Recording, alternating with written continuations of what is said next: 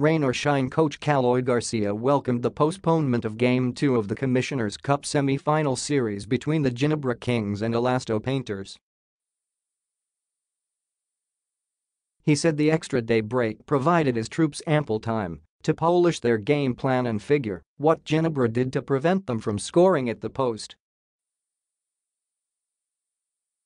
Ginebra took Game 1, 100-89, on Sunday, but rain or shine is determined to even the best of series. The PBA postponed Game 2, supposedly scheduled on Tuesday, due to inclement weather. The game has been reset on Thursday at 7 p.m. also at the Smart Araneta Coliseum.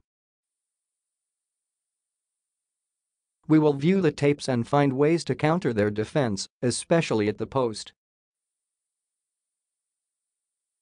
Coach Tim Cohn really did a good defense against us, said Garcia. From 18 points down at the half, the E-Painters slowly came to within 4 points in the third quarter and 5 points early in the fourth quarter before the Kings unleashed their vaunted defense at the stretch to grab the victory. Garcia acknowledged that Cohn, being the best tactician in the league, has the ability to adjust during the game that paved the way for Ginebra to take Game 1.